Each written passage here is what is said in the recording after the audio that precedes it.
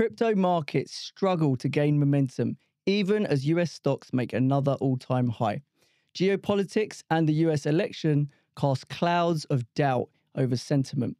And short-dated calls offer a very cheap way to play upside for those looking for that October rally. All this and a whole lot more in this week's Crypto Options Unplugged.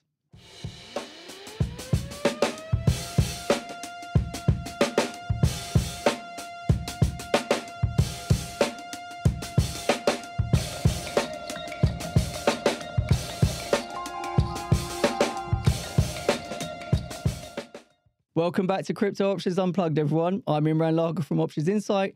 I've got my man Dave from FRNT, and today is a very special episode. We've got the man himself, Raoul Powell, from co-founder and CEO of Real Vision, in the studio. How you doing, Raoul? I'm good. Good to see you.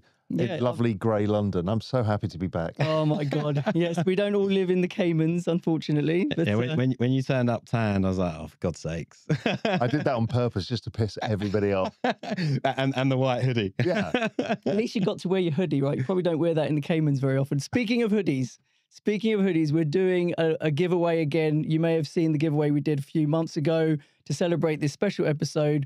We're giving away 2 awesome Deribit hoodies. So make sure you like, subscribe, and comment with the hashtag Deribit giveaway. And then, we'll announce the winner next week like we did last time. And we may also have another special guest coming in the studio today as well, Crypto Michaël, although he's been held up a little bit getting here, but hopefully he'll make it into the studio. All right, boys, with that, crypto markets, they cannot get going. Where is this banana zone you keep promising us, Raoul? I don't know. We were talking about it today. I mean, everyone's just so frustrated with this sloppy price action. Yeah. Right. Equities at all-time highs. The macro's good. China's stimulating. Everything is in place. You know, the pattern matching versus exactly what happened last year. Everything's in place, and the market cannot get out of its own way. So what gives? I don't know. And I was, talking to somebody today who we won't talk about naming, but the same questions like, what is going on? Is somebody selling? Is there a flow that we don't know about? This is what we've been saying we've discussed that for a few weeks now. I mean, there's clearly been this supply overhang, right? With, you've had from the US government, the German government selling empty GOX, a lot of talk in the past week with the China thing, that, Chinese retail selling out their Bitcoin, and because now they've got another high vol asset to play in their own stock markets. So maybe we're just digesting this supply overhang. It's definitely, I've compared it to like the FX markets when I used to trade in those, where you kind of feel you've lined everything up correctly from a macro, and yet, and then you find out a few weeks later that there was some like M&A or something. Yeah. And you go, oh fuck, that's why we weren't trading. So it does feel like maybe there's a flow.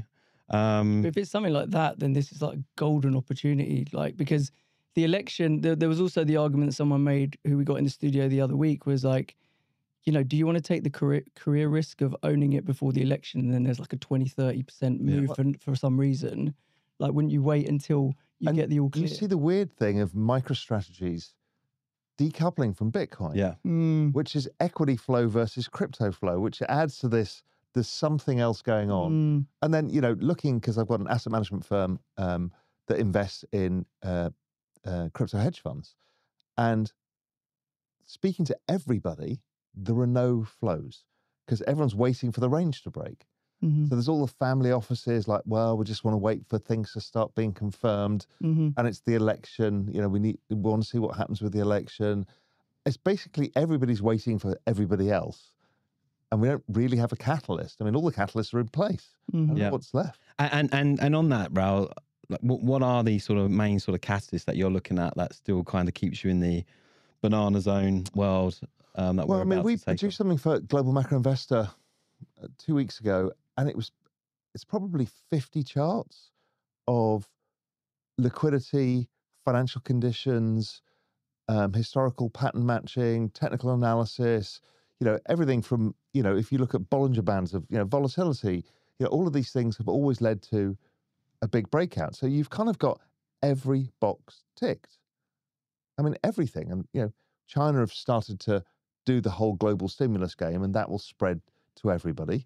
Yes, at the end of the quarter, the Fed saw a draw of liquidity because of the bank funding stuff, but that goes away. So I don't know. The only thing for me, it's just a matter of time. It's just. But the way I see it, like one of the big things that's changed from previous crypto cycles is we've got these ETFs that have brought in a bit of a different player, right? In terms of the investment in crypto. So is there something going on with, like, we had this big re-rating in the first quarter because of the ETFs and the institutional adoption that everyone was expecting. And obviously there was quite a lot that was bought, right? And all those big new ETFs. That is now made this market kind of a little bit different to previous cycles, maybe? I think if you go down the list, it's really interesting. When you see the list of the biggest holders of the ETFs, yeah, there's some RAA firms and whatever. Most of it is the converter ARB guys. Yeah. It's all of them are the ARB guys. So they're either ARBing using the ETF because they can get prime broking on it, which you can't get on Bitcoin very easily.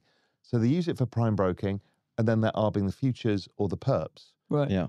There's no actual real new money that's come in yet then. Yeah, there is some. You can go down the list, but when you look at it, it's all Millennium. It's all the same players, and they're just extracting cash from the cash and carry. But then the guys that we were all thinking were going to come in and allocate into the space who haven't already, does that mean they're still to come then? Yeah. Right. Yeah. I mean, it's just, again, the regulatory issues. I mean, every week there's somebody else being prosecuted. Then you've got the kind of Trump on one side, the Harris administration not making it clear what they're going to do, and the SEC being hostile. So that keeps people back from actually really allocating. It's like, okay, we need election clarity now. That's why long dated call options are like in demand all the time, because it's the only safe way to get access to that upside, right? Yeah. And is there a vol kink over? Oh, for sure. There's been a vol kink in for the 8th of November. That's the expiry that they've listed for the election. There's a vol kink in the order of magnitude that they're implying about a 10 to 12% move on the day, right? Yeah, but what about afterwards? No, I mean, the whole curve is higher. The whole curve is obviously higher, but there's not like, the vol market's not priced in a way to say, oh, for the end of the year, there should be a load of extra vol premium beyond just what the election is providing, right? Because the other thing, I was speaking to another mate of mine who runs a big macro book for one of the big macro funds, and he was like, same thing. He's like, there's no vol priced in for a Trump win, let's say, which is very positive for tech and crypto. And he said the other thing that's not priced in is a contended election. A contested election is not priced at all. I mean, it's not priced in the S&P. It's not priced in crypto. Totally agree with that. And I think that's a massive risk, by the way, because something, when you've got people like Elon Musk and Tucker Carlson talking to each other with gazillions of followers each, right? And they're making noise about voter fraud being so easy now, because in the US, you don't need ID to vote. And in fact, you're not even allowed to show your ID in the voting room. They're not allowed to look at it. That is the weirdest setup ever, right? So if Trump doesn't win, and a lot of people think he's going to get a landslide, but if he doesn't win, he ain't going down lightly, right? Because he's going to say that was stolen, and he's going to have people like Elon backing him saying it was stolen. And it's going to cause all kinds of civil unrest. It's a clear victory for whoever wins. What we don't want is... No, but all the civil unrest that could come from that, I mean, is not being priced at all. Right? I mean, the irony when it comes to Bitcoin is I always say, like, Bitcoin for me captures like both sort of tail ends of the risk distribution. And particularly it's like the hedge against the failure of existing economic and political structures. And for me, in a weird way, if we have that shit show, it's like, I want to own Bitcoin more than less. I think you're right. And often you might get a sharp sell off. Yeah. And then the screaming buy as everyone says, well, I just want to get out of this whole thing. Yeah. Yeah. Interesting. What I guess one of the questions, like we're certainly in agreement in terms of the macro lining up, the liquidity cycles picking up, like everything just looks perfect. And I mean, which makes me suspicious because we all think the same thing. Yeah. I try to be devil's advocate when we talk every week. Yeah, like Imran's always talking about you hedging your downside. I'm like, it's up only. We're October, but like, where could we be wrong? And what risk for you, out there, outside of there just being a flow dynamic or someone blowing up, where could we be wrong on this? It's if the liquidity picture doesn't match what we're all expecting. The general thesis that I brought about was the fact that we need to refi the debts, and that liquidity has been cyclical and it's been measurable, and we've got a huge amount of debt coming. Yes, GDP growth is decent right now, so that does pay for a lot of those interest payments, but interest payments are very high. So for some reason, not only the US doesn't provide liquidity, because if you go back to the 16-17 bull run, the US had raised rates once, went on pause, didn't do anything with liquidity. The Chinese did it all, and then the UK because of Brexit. And so it'd have to be all of them not doing anything. But the Chinese have already made it clear they're going to have to do something. So that's the difficulty I see is I don't see how nobody's going to do it. Because inflation's imploding in Europe right now. It's just the Europeans are going to keep going. Yeah. So, yeah, I don't know. That's the only thing I can see is for some reason that whole liquidity story, the cyclicality doesn't work. But it's been working perfectly since the bottom in 2022. Yeah, yeah. And really, when I look at the patterns and stuff with GMI, it's like I'm complaining because it didn't match last week versus, really with a bit of wiggling around because of flows or whatever, whether it breaks out this week or in 2 weeks' time, 3 weeks' time, makes no difference. But it should be that order of magnitude in terms of time. It's like, it's right here, right now. Go time, yeah. And is it a case of the dominance that we've seen in Bitcoin? I mean, is that still at the highs? I think it is, given where ETH is, right? Do you expect the first leg to be led by Bitcoin because of the election and stuff, or not? No, I think everyone's looking for the confirmation of Bitcoin, and then everybody's going to get out the risk curve. Yeah, yeah. I mean, because look, if we've got the banana zone, everything's going to rip. Everyone knows what the game is. You want the beta. Yeah, everybody's going to want the beta. And, so where do we get already the beta? seeing it. You can barely keep memes underwater. Well, memes are going, and but memes are going. Stuff like SUI, you just can't keep these things down. Yeah. So you can see that the market's kind of getting ready to do all this stuff. And the moment Bitcoin breaks 70,000, I mean, God, these memes are going to go bananas. ETH's been a dog, though, right? Like, ETH has really suffered. I mean, Solana's looked better than ETH by a long way. Are you still, because you've historically been a fan of ETH, are you still a big fan of ETH? I mean, look, I love ETH. It's great. My only ETH exposure is NFTs. So I've got a lot of high-end NFTs, which are only on ETH. Other than that, I'm a mercenary otherwise. It's like, what's going to outperform? I've been Solana, and then I've been switching towards SUI, even though I'm on the foundation. So I've been granted tokens, but I've actually been buying in the open market because the chart versus every cross rate versus Bitcoin, Ethereum, Solana, and choose your token, and it's about performing. So I'm like, okay, this is the signal that this may be the next chosen one. ETH, I've been thinking through what happened with ETH. So the layer 2s obviously took away from the layer 1. Okay, fine. But what I'm thinking is really being built is something that scales much larger by having the layer 2s, and then they're going to go to this ZK roll-ups, whatever it's going to be. But they have a roadmap, and I think basically they've overbuilt infrastructure for where we are right now. And that's what it is. While Solana and SUI and other stuff are seeing the pickup in activity, ETH has basically built out enormous amount of block space.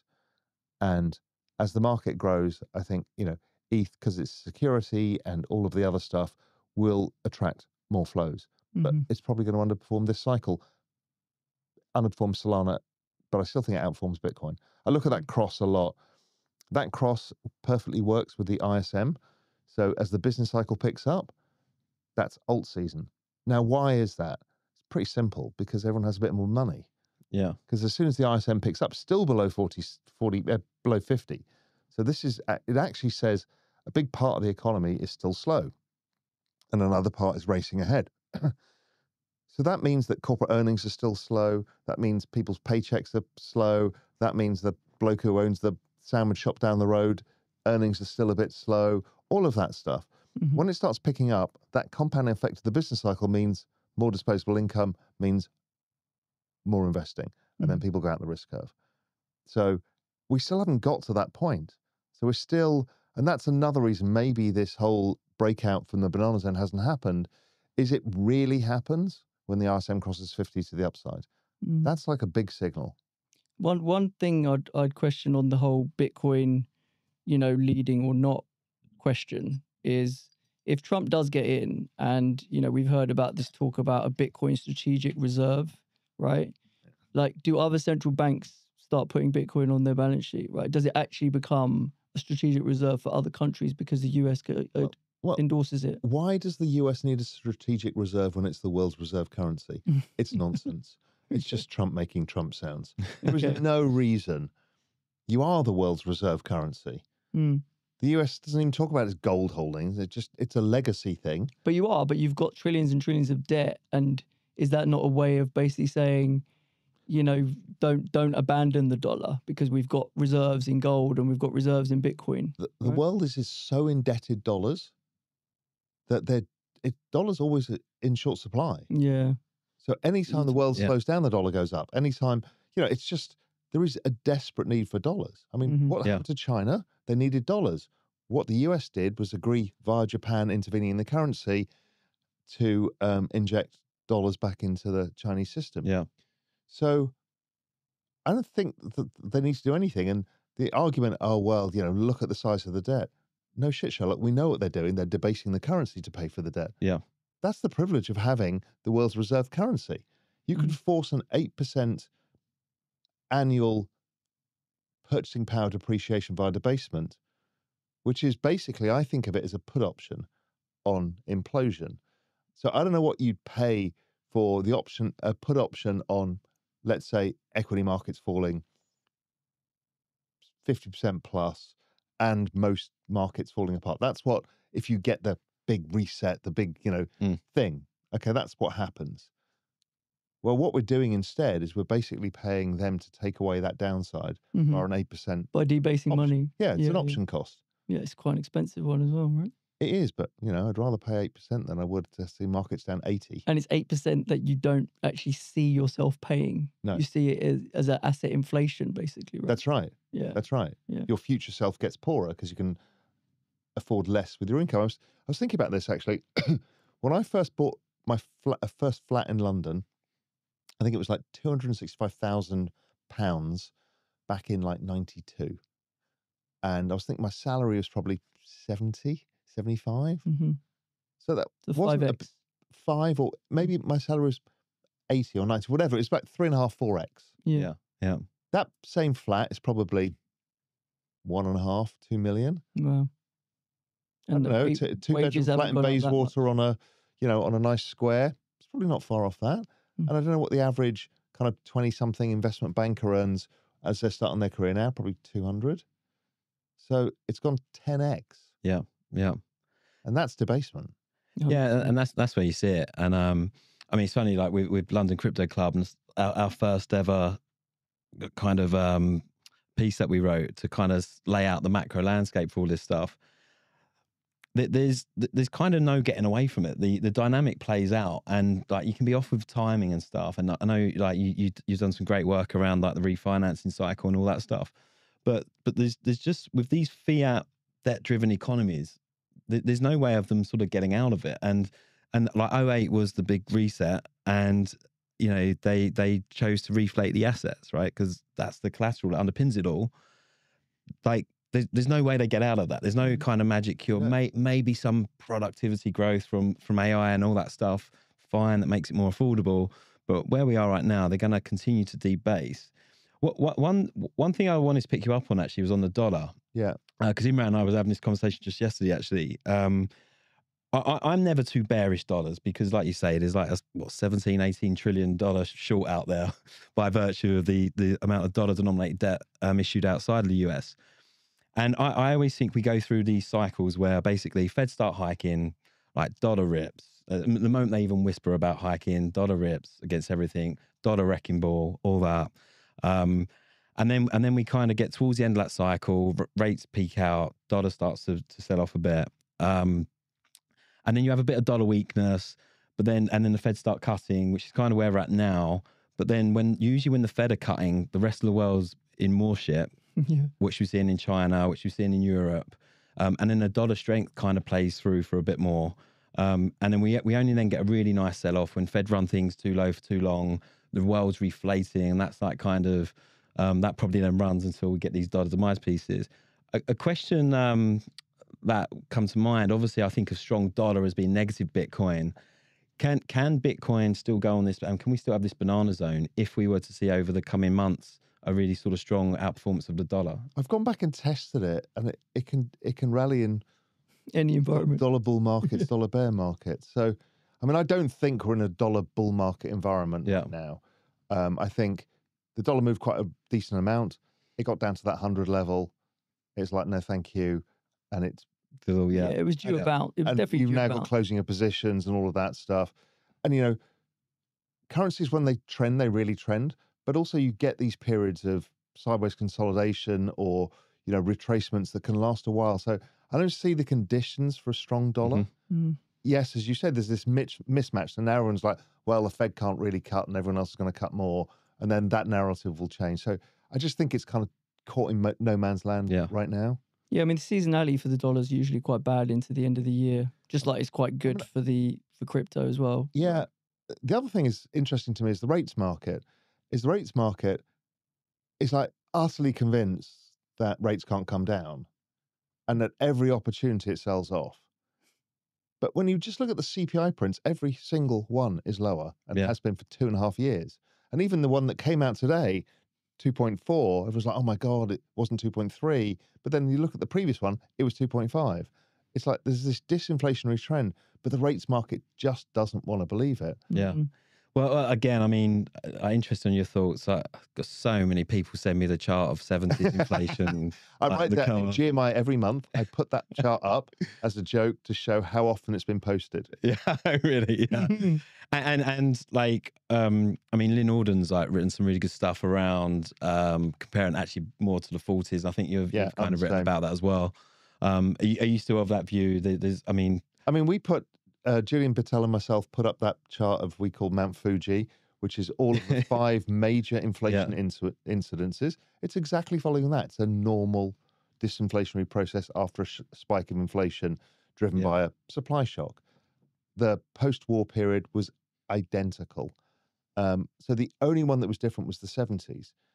And, you know, there's this whole group of people who just want to believe in that rates should be higher, everyone should pay the price, the market should collapse, you should buy gold, right? There's a whole group of people who want their justice, and they've been baying for it since the 90s. And that's what the people posting that chart, when you actually go down and look at it, they're gold people. Yeah. So what happened in that chart? A lot of it say, well, it was Arthur Burns, he screwed it up. The reality was, it was, 1970...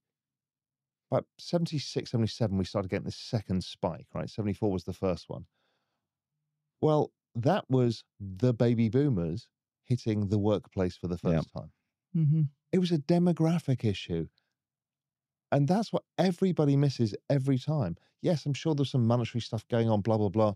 But really, it's you're saying it wasn't Burns as much? No, you had like a 20% of a population all coming to the workforce, earning money at the same time. Of course you're going to put up prices. Yeah.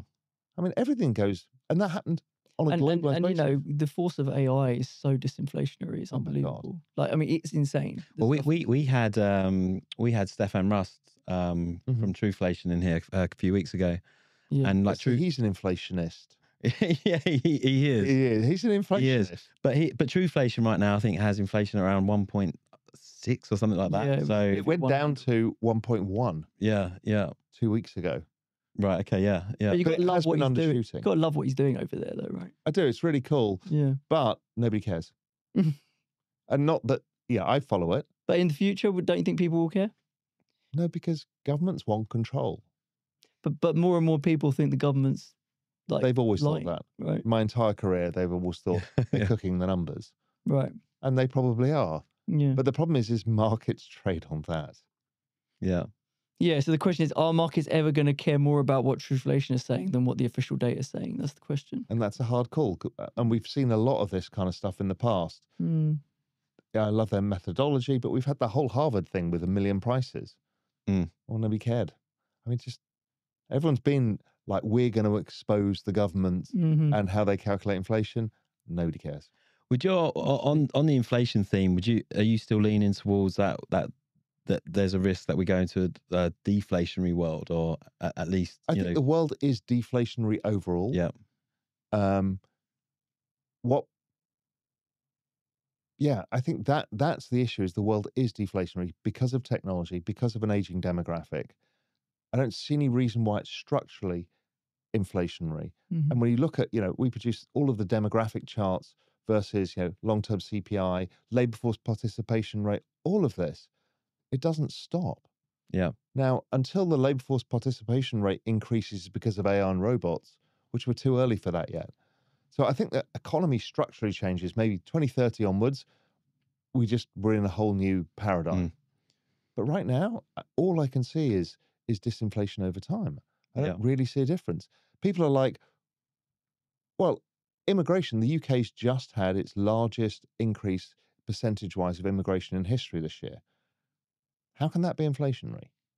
The US has had a huge influx of immigration. Before, there was a bit of wage pressure because immigration policies were tight. But they've opened that. And then you've got technology. So I just don't see it. Yeah. And how do you respond to then, because I completely agree, and I think structurally we're still in this disinflationary world. How do you respond to people that will say, well, isn't Bitcoin the inflation hedge? Everyone confuses inflation and debasement. Yeah, exactly. Inflation is CPI, which is the rise of goods and services.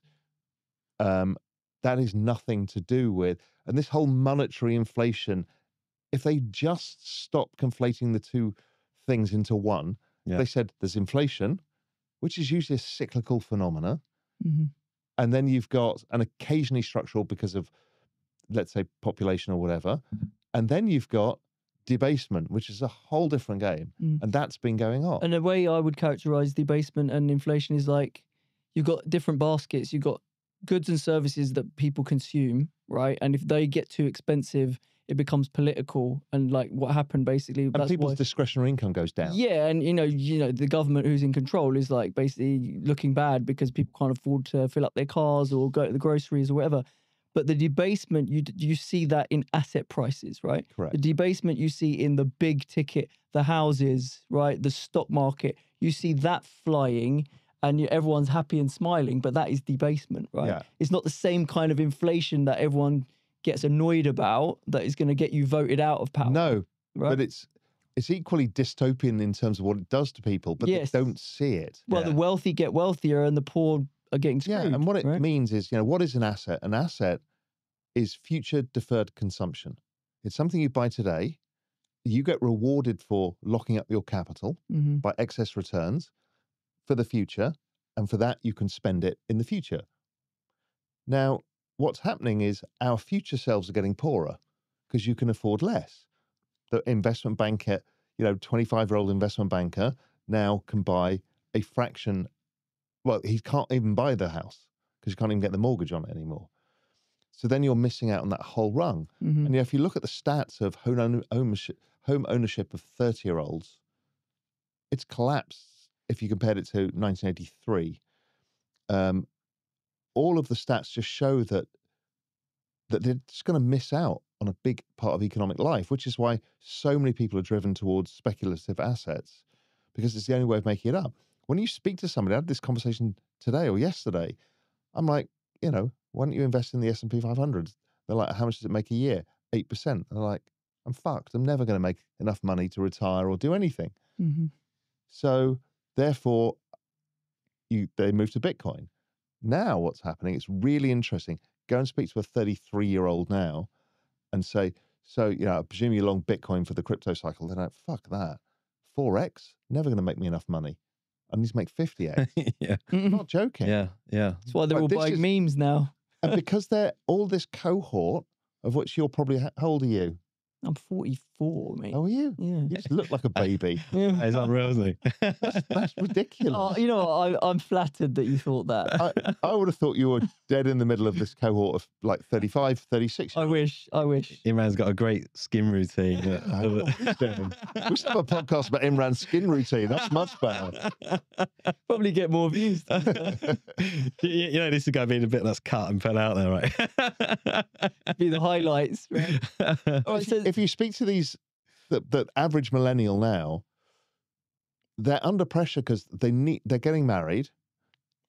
Some are having kids at the lowest rate in all history, and they haven't got a house, so they're trying to get a house. And so it's pushing them, as they get towards their 40s, that it's pushing them to become more speculative, not less speculative. Because like we need to move forwards with our lives. We need to keep pace. Yeah. With the debasement. Yeah, and it's kind of, it is like, it's a little bit shit or bust for these people, right? It is. There's no, let's just, well, the moment you save up, you know, in a year for that deposit, then everything's fucking gone up.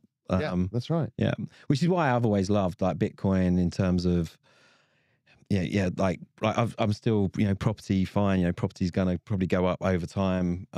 Particularly, you know, we live on an island and the debasement games. But again, you need a deposit to buy a property. It's expensive. Like how can you buy a fraction of a property? Whereas Bitcoin's is perfect. Just start hedging yourself there at least. But And that's the other thing about Bitcoin is people don't really, you know, we all get so in the day-to-day stuff. Really, what we've created is a globally homogenous asset. Yeah. Right. You were in FX markets.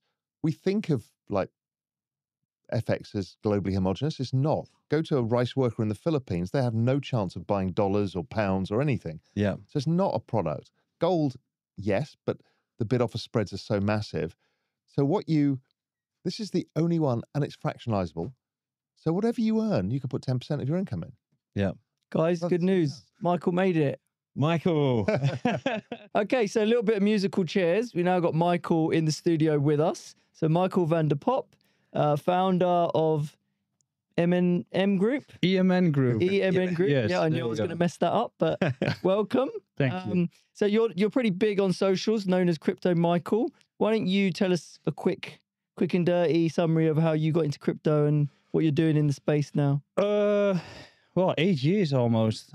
Started through just a drunk friend saying something about Bitcoin on a Wednesday morning during class. I didn't pay attention to any of those friends annoying me. No, I didn't like my studies at all. But then when he said something about Bitcoin, and the week after, my best friend showed me CoinMarketCap during the good old 2017 days, or beginning of 2017. I was like, okay, this is something for me. Bought my first altcoins, went down the rabbit hole, orange pilled, got my office and went full time at the end of 2017. Got my office at the old Amsterdam Stock Exchange, where I started my own group. So we were the first few companies of crypto being there. Did that for 6 years, but markets changed. So currently we are running a venture capital consultancy firm, becoming a liquid fund, and a marketing company. So all sorts of things. Nice. And you do a lot of summaries on YouTube about your thoughts on the charts on crypto and stuff. Now, clearly, we're all raging bulls in here, right? No, there's no hiding that fact. But what are you thinking about this October rally that doesn't seem to be happening? I mean, September was expected to be bad anyways, and it was pretty good actually. And now October is a little bit bad, but it's still the middle sort of October. So, I mean, it's all expectations that people have that it's just going to happen again. But we've seen a lot of things that are different this cycle and the previous cycle. So, I mean, we're just in the range, and as long as we stay here, it's fine. We just shouldn't be breaking out downwards. And as long as we stay here and we start breaking out upwards, I think it's going to go fast. Yeah, but he's got a phrase for it anyway, so. I mean, Raoul's got his Banana Zone hoodie on, so he's not going to disagree with you there. But I'm going to play devil's advocate and say that I don't think we get much of an October. I think the rally doesn't kick off until after the election. And then when it kicks off, it goes fast, right? So this is why I think options are quite a good way to play it. Obviously, a cheeky plug for Deribit, but like, options are cheap. I mean, Vol's been grinding its way down. If we have the kind of upside that you guys anticipate that we do have over the next, say, 6 months, right? owning those sort of call spreads, owning out of the money call spreads in things like ETH and Bitcoin offer you such good leverage to that move. And you're getting like 10-to-1 type payouts on that stuff. So instead of like people worry about being under allocated to crypto or whatever, or they've got to jump through all these regulatory hoops and stuff. I think owning it via those sort of upside structures is just the biggest no-brainer. And we've seen volatility come down, like Bollinger Bands have got to the kind of super low levels. So that means we're coiling basically in price. And every time it's got to these kind of levels, we've seen price explosion to the upside. And as volatility comes down, it just becomes super attractive in this kind of stuff. I mean, I trade a bit of options, not a lot, but I trade them on Deribit, obviously. But yeah, I mean, look, everything is in place. The only thing that we were talking about this earlier, Dave and I, was like, the concern is we all think it's likely to break to the upside and go fast. And the issue is where is the capital flow going to come from? So if we're stepping away and want to give ourselves a counter argument, is everybody's looking at each other to say, well, when it breaks, the market's going to go higher because it's going to bring in all of the FOMO. But it needs to break higher to bring in the flow. That's right. That reflexive thing needs to start. And every time it's got to the top of the range, it's come back down. And now whether that's because of some flow we don't know, FTX estate stuff or whatever it is that keeps slotting at the moment it gets to the top of the range. But I don't know if the crypto market itself has much dry powder. Everyone's all in and waiting. Yeah, that's right. It does feel like it needs to be new money, right? New money that wants to allocate to the space, but has been shy to do that because we haven't seen the price action that we were expecting, right? And it might also be like the options, for example, right? The options being listed on IBIT, for example.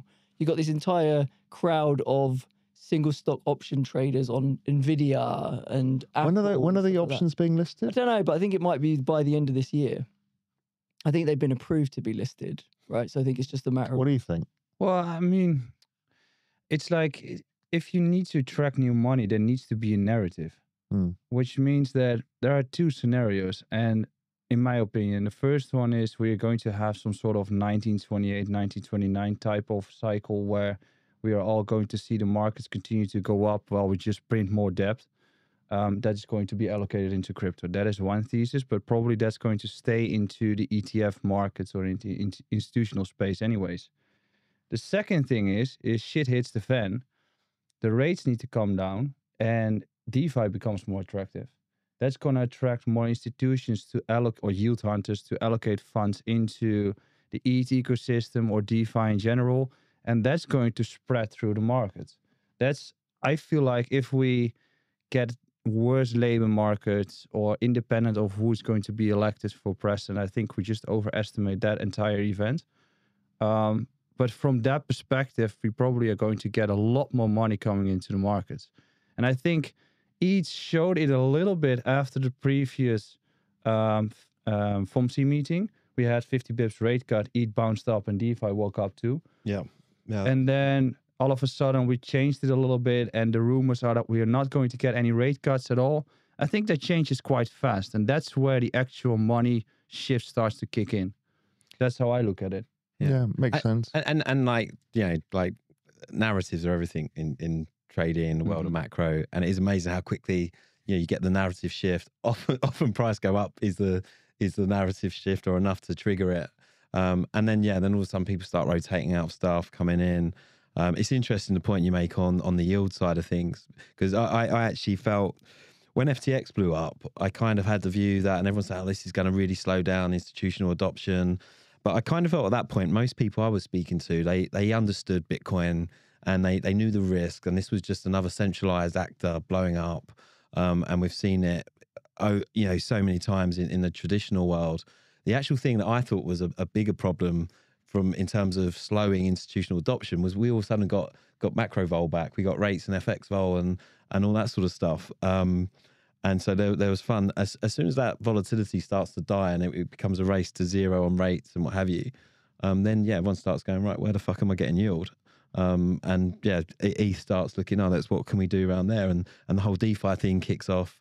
Yeah, and we're back in that world again. So there's a few, depending on how the macro plays out, there's a few avenues. And there's also some random things like should keep your eye on stuff like Off the Grid, the new big game that's coming. It's on Avalanche. Okay, fine. Avalanche is not a chain that a lot of people use, but this game could be huge.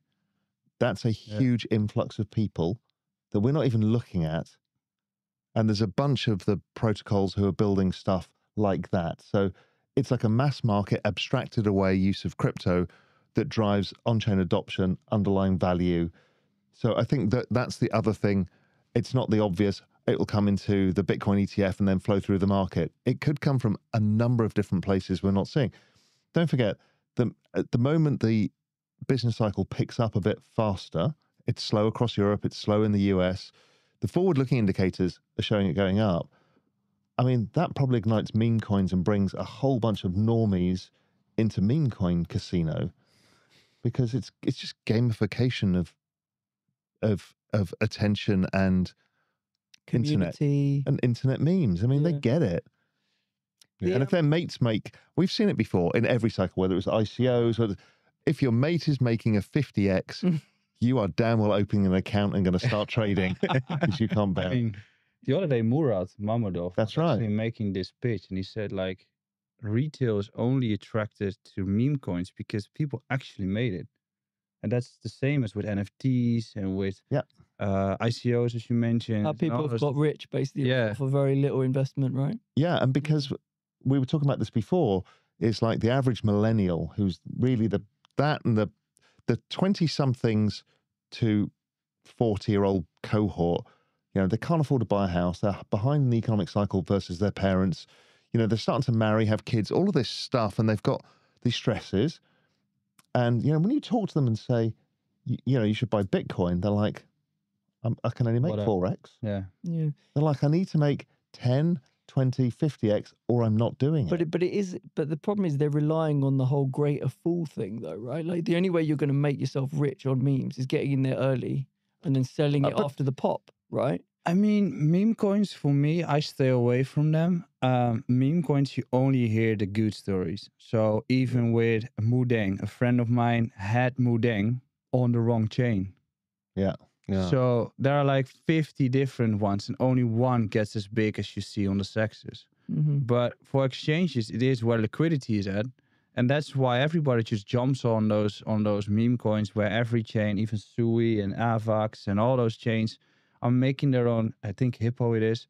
They have meme coins on the chain, which for me feels like we're at the end of the curve of meme coins. For now, and then it switches and it comes back later. To your point that 4x isn't good enough. That's why you buy options on Bitcoin. Because you might 4x Bitcoin. Don't forget, those same people were the option traders in tech stocks.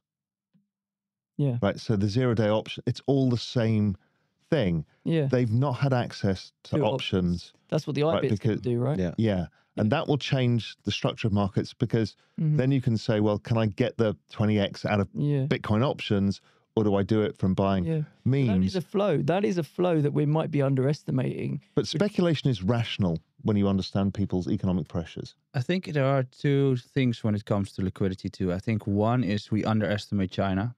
I think that a lot of liquidity is coming from Asia, where the expansion is happening, but China comes out of a rough period where currently it's pacing up again. And if you look at the data, usually if I wake up, I'm in Europe, you can see that the markets are going up. Europe is flat, and in the US, either goes up or down. It's just, lately it has been going down. So Asia is probably moving the markets. Europe's just boring as always. Well, and why is that? It is because we've got MiCA, which is a regulation for adoption and institutional adoption, but it kills innovation in a way that futures for me are not possible to be traded in the Netherlands anywhere outside of DEXs or some sketchy exchanges. Which means that if you want to attract liquidity, I think that if MiCA opens up and we get exchanges back with futures and stuff, that's gathering a lot more retail volume into the markets, and then you can start pushing the markets again. But Europeans are not speculators. It's like really weird. I think of the Dutch. No, but generally speaking, they don't invest in equities anymore. The mindset is they're like call spread buyers and not call option buyers. So we don't see as much.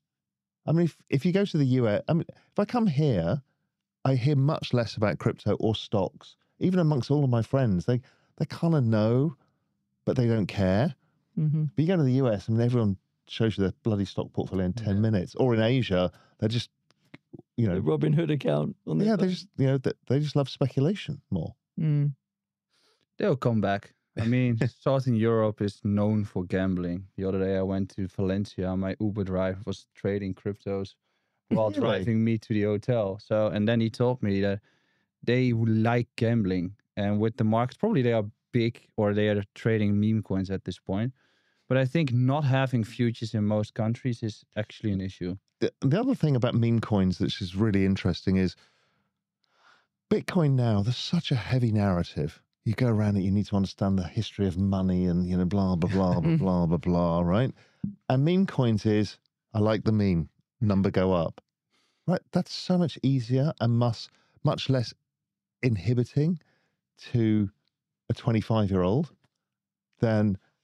It is, and I can understand why people get sucked into it, but also it's kind of like, isn't it a bit too easy? Like, as in, if you it's not. As Michael said, 99% of these go to zero immediately. Yeah. Right, and then there's a trend. So now you're just capturing an attention trend. And look, don't judge them with your kind of financial market. Well, they're all going to get blown up. They know what they're doing, which is gambling. Attention is fleeting. Gambling, yeah. And I'm going to gamble how long that attention goes on for and how valuable it becomes, knowing that it's not going to be persistent. Yeah, sure, Doge and Shiba Inu have been persistent, but that's it. So they know the game. Sure. They're internet native. They know the game, which is like, when does that meme become boring? Then you need to get out. And by the way, in the previous cycle, Dogecoin went to 100 billion. I know. So there's a lot of upside on most of them. Yeah, people don't understand that. Yeah, it's... The Dogecoin chart is a killer chart, the weekly chart of that. Elon said it the other day, but Dogecoin might be a better currency than the US dollar. If you look at it from the specifications, then the Dogecoin might be better. It's not a shitcoin. I think the US dollar is a shitcoin. In my perspective. The thing about Doge, though, it's got Elon's backing, right? So, yeah, he went silent on it, though. But, yeah, but I'm saying... Yeah, purposely. Yeah, he's on Trump coin nowadays, so... No, I think the reason being is that there's only a certain number of battles Elon can take at once. Yeah. And to say, I'm going to use a globalized currency, because right now, if you want to sell something to somebody in Nigeria on the internet, it's not easy, right? And they don't have access to dollars. So if you were to use Doge as the currency, because unlike Facebook Libra, he's not launching a currency, it exists. And then we could all use Doge as payments on Twitter, fine. The issue is that's a big fight with government when you've got a platform of 500 million people and you're going to introduce a currency onto it. So I just think he doesn't want to have that fight, but I still think it's going to happen. Yeah. That's why he's chummy with Trump, right? Because if he's chummy enough with Trump and Trump gets in, then that would be an easier fight for him, right? And I think he's being quite clever. He keeps putting out all the Department of Government Efficiency. He knows what he's doing. Keeps putting that out. Yeah. Acronym Doge. Yeah, that is. And if I just look at it, if I just go to the chart of Doge, the weekly chart of Doge is spike, massive wedge for a few years, spike, massive wedge and it's like this perfect thing. It's like it's a thing of beauty, that chart. So I'm long Doge and I'm long smoking chicken fish, which is my meme of choice. So funny, isn't it? Raoul, how is it when you come to London and you catch up with some of your old hedge fund buddies and who are still doing like the serious stuff? And we assume they are doing the serious stuff, but I bet they're not in their PA. Right? I think what's interesting is most of my old mates have come across to this new world. But yeah, I'm a bit further out there. Yeah. And they're like, what the fuck is smoking chicken fish? I'm like, well, if you don't know that, you don't know anything. What an amazing note to end it on, I think, right? We've been running for over an hour. But before we go, I want to know from each of you, what is the signal? What is the signal you are looking out for to say game on, this is happening, basically, right? Because we've been waiting for this breakout. We've been waiting for this rally for a while now. Right, October's here. It's still. Remember, by the way, the pattern match versus last year is 1 for 1. It was identical. So when does We've all forgotten that last year because last year finished really well. We were like, yeah, last year was great. Good year, guys. We forgot that it went from March till October in this sideways range, identical. What was the date that it started rallying? It was like this week or last week. That's what I'm saying. Right. Every comparison I look at is like, come on, guys. I was looking as well in 2020. Similar period. Its election, yeah, it was a similar thing. It's very similar. Yeah, and actually, I think it was like the end of October. We actually started to get a rally. 2016 as well. Yeah, That was you can look at the average mining cost at this point, and we're moving beneath the average mining cost, depending on where you're at in the world, of course. 2020 had the same period. We were just moving beneath the average mining cost in 2016 as well. So the bears are currently saying we need to go to 45K. But if we go there, the market is in serious trouble. Miners will fall out. Hash rate will probably need to go down. Otherwise, it's just too costly. So we need to go up. And in terms of comparison, it's just the same period. And whether or not it's going to be this week or next week or end Next of November, month, yeah, whatever. I actually as well. Everyone keeps talking to me about this 45K level, and it reminds me actually after the ETFs, and we broke below like 40K, and then everyone was talking about the 25K and like all this stuff. And then that's again where I think there'll be pain, because I think people generally have almost an arrogance that, oh, I'm going to pick this up at 45K. And then all of a sudden we go 65, then and then the pain is actually the chase of having missed it. The market is, in option terms, short the upside. You know, if the market rips, it creates huge FOMO, because there's so many people, you know, the people I speak to, the family offices, the high net worths, the smaller institutions, the RIA networks, all of those capital flows are basically buyers from 75,000 onwards. Yeah. And 100,000 is blind panic. Because that's their signal, right? Once the breakout happens, then we get in. Because they're not traders, they just want confirmation that the thing is trending. Yeah. And they'll find the narrative will fit it. Price leads, narrative follows. And that will happen. So what happens is it kind of accelerates, which is why the banana zones tends to happen. It accelerates through those highs. And everything gets a little bit crazy because everyone has a total FOMO, and random friends of yours you knew from school 20 years ago start calling you up saying, well, I hear you into crypto. That's all to come. Yeah. But it is interesting because right now we're in this weird situation where equity vol is quite elevated. In fact, other asset classes, most other asset class vol is elevated. You look at most commodities, you look at equities, you look at even bonds have caught a bit of a bid. Whereas crypto vol, short-dated crypto vol is pretty much lows of the year right now. Well, it should do, because the market's done fuck all. Yeah, so, well, true, but you got to look forward, right? And like implied vol is forward-looking, right? And whilst we've got a little bit of a premium for the election, beyond that, you look at these levels of vol, they're not that expensive. And if we can Where is vol now? It's kind of around 50-odd, right? Yeah. Which for crypto is not that high, right? Crypto vol. But realized vol is what, probably 30 or something? Well, no, in the last week, realized vol's ticked up because we had the little pop, then we had the little dip and the bounce, right? So we've actually been chopping within a range. So we've not had a breakout, but we've chopped within a range. Realized vol's ticked up, but implied just keeps getting sold because the range is held. So this is why I actually think if you do think the rally starts like next week, October calls are ridiculously cheap, but then... So here's another question for you. I know we were trying to wrap, but it's just something is... Right, the Asians are structural vol sellers in crypto. In everything. Yeah. Is there a large short vol position that is causing the range? We see this, you see it in FX a lot, right? You see these kind of things because somebody's got this massive... If you had asked me that like a year ago, I would have said, yeah, there's this massive seller of Ethereum upside that keeps flooding the street in vol, and it's preventing Ethereum from moving. And that's why we had a period, remember last year, where Bitcoin vol traded over Ethereum vol. Prevent because right? What? Because dealers are all long gamma, so then they exactly. Keep the dealers kept getting hit by a massive overwriter in like more vol than they knew what to do with, and that just meant that their delta hedging activity meant that ETFs couldn't really move. Yeah. And then Bitcoin had the narrative that ETFs are coming. So Bitcoin started to motor and ETH just couldn't get out of the treacle that is the gamma positioning, right? But that was what was keeping ETH vol under Bitcoin vol for a good few months, right?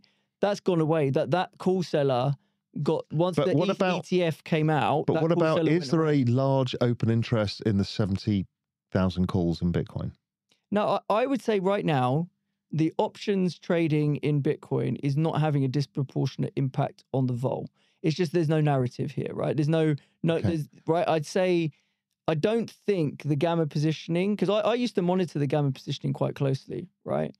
And once I realized that the size of the gamma positioning relative to the actual volume in futures and crypto spot was so minuscule that it was really kind of irrelevant, right? Now, that may well change when we have the IBIT options and the options market grows, and it probably does grow a lot, right, in the next 5 years. And then we start talking about S&P, where we look at S&P gamma as the holy grail to tell us where the S&P is going to go every third Friday of the month, right? Like, but I just don't think crypto's there yet, right? But it may be heading there. Interesting. So I guess it feels like we potentially still on the verge of this breakout finally. Where you all go bananas. Just one quick thing for you, Michael, because I know you look at the technicals quite a bit. Like, what levels for you are you looking at on Bitcoin? Say that would be like a trigger for you on that. I think it's just change of structure, which is already happening, but there's no momentum after that. I think 65 is the crucial level. Yeah. Once it breaks through that area, 75 is probably in 2 or 3 days. That's just where the liquidity is going to be kicked out of the markets, where breakout buyers are stepping in, which you guys discussed as well. So I think 65 is going to be the level. And whether it's, as I said, whether it's this week, next week, I don't really care. Yeah. I'm just positioned, so I'm fine. Long and strong. Yes. Waiting, turning gray. We're all the same. You just sit doing nothing. You don't need to do it. It's just like, I think ETH need to carry the altcoin market still. I think in some way DeFi is picking up momentum. I think Aave is doing really good. So I'm trying to monitor whether there's going to be more inflow into DeFi. Sui has seen some incredible momentum, of course, but nowadays we say 3 or 4x is momentum, but back in the day there was nothing. So I'm just monitoring whether ETH picks up momentum. And I think that's going to come after the elections, when there is more unrest about labor markets, rate cuts, all those things. That's probably a stage where QE, in terms of printing money again alongside rate cuts, is going to happen, and that's when we shoot off. Cool. All right, guys, you heard it from the horse's mouth. You know, me and Dave have been bullish all year, but it's not just us. Don't forget to get your hoodies as well. Yeah, remember, if you want some of these beautiful hoodies, it is #Deribit giveaway, and we'll catch you all next week. Thanks for watching.